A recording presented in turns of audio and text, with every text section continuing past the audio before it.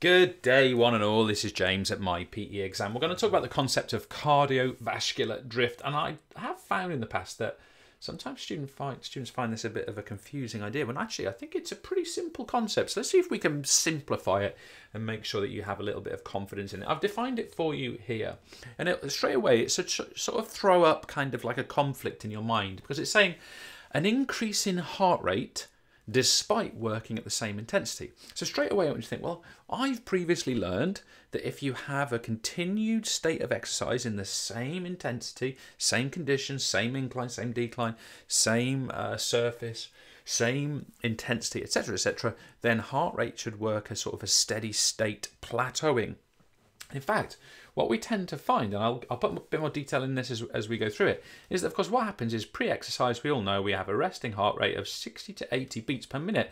But let's just say, for argument's sake, that exercise starts somewhere here. So this is the start of exercise. You know, let's assume we're doing, the marathon. Let's say we're running in some way. We're doing some kind of run. Well, what's going to happen to our heart rate, as we know, is we're going to go up. We're going to get a plateau, okay? Now, you should be expecting that to continue onwards and onwards and onwards. And in some ways, you're sort of right. But what we're going to say here is that this point here is 20 minutes of exercise, okay? So from here to here is 20 minutes, okay? Well, what we find in a lot of cases with a lot of athletes is, rather than that plateau remaining, the heart rate seems to drift upwards, drift, and then of course we get our recovery characteristics, which you already know a lot about. So therefore the question has to be posed, why is this CV, cardiovascular drift, occurring? Why is that actually happening? Because our intuition should tell us that this plateau should be continuing until the end of exercise. And let's just imagine that, look, at exercise sort of happened here somewhere, right? This was the end of the run. So in that 20-minute period, heart rate drifted up, and we want to answer the question of why that was the case. Let's see if we can do that. Well, my first point is to say that this happens after, or it can begin after 20 minutes. Now, of course, that's going to vary from athlete to athlete. It's going to vary, as well, as you'll see in a moment, to do with the weather conditions that are actually in place within this particular scenario. So, but it's something after 20 minutes, okay? So some kind of 20 minutes of exercise. As we've shown here, we're going to get this notion of a drift.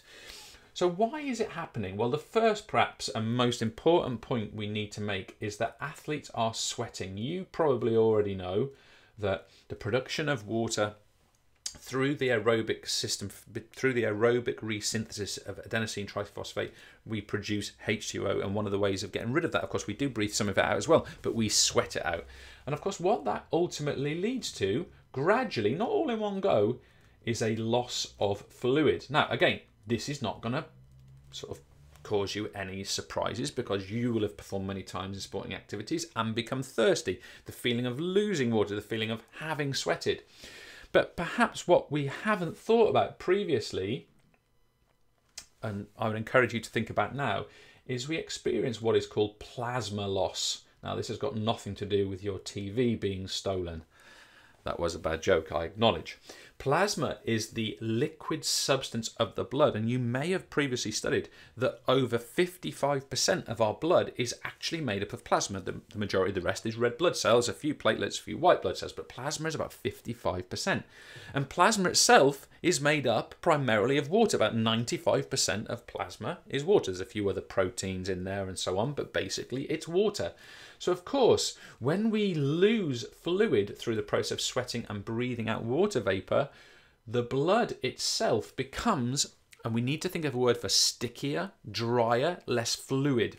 And the term we use is that we get an increase in viscosity.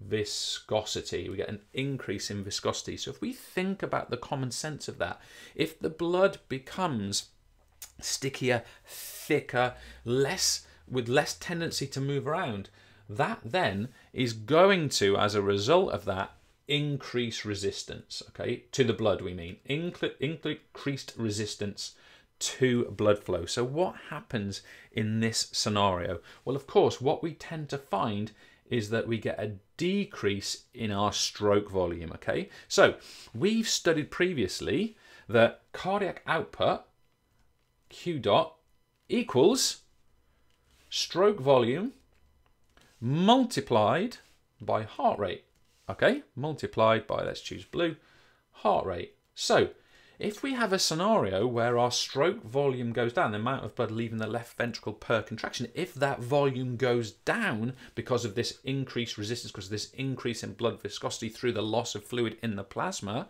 then of course to maintain cardiac output, which is what we've got to do to maintain steady state exercise, as a result of that, well, of course, what has to happen? Heart rate has to compensate, so that the reduction in stroke volume is compensated by an increase in heart rate, and that is exactly what we have there. So we've got the idea of a tennis player sweating profusely. Of course, this is going to lead to the need to kind of refuel and rehydrate. Now, the bad news is that even if the tennis player, drinks copious amounts between the change of ends and so on, it's actually very hard to keep hydration levels at resting levels. It's almost impossible, but lots of athletes, cyclists, tennis players, many athletes use various strategies to try and achieve that. What we'll also find is in really hot conditions, and we've got the LA Marathon here in 2015, which was a particularly hot day. As I understand, it was in the region of 30+ degrees, and many tens and tens of people were hospitalized as a result. Hot conditions will exaggerate the situation. Will exaggerate. Exaggerate, by the way, is one of my problem spelling words. Double G. There we go. The hot conditions will exaggerate this because, of course, what happens, we lose more fluid because sweating is a cooling mechanism for the body. So in these sort of situations, we have to develop various strategies. Okay, now that strategy could be about refueling, it could be about before the race or the event, using things like cooling aids, cooling jackets, but many athletes will really think about this rehydration in a lot of detail and with very scientifically to try and minimize this CV drift. That's all from me. Thanks so much.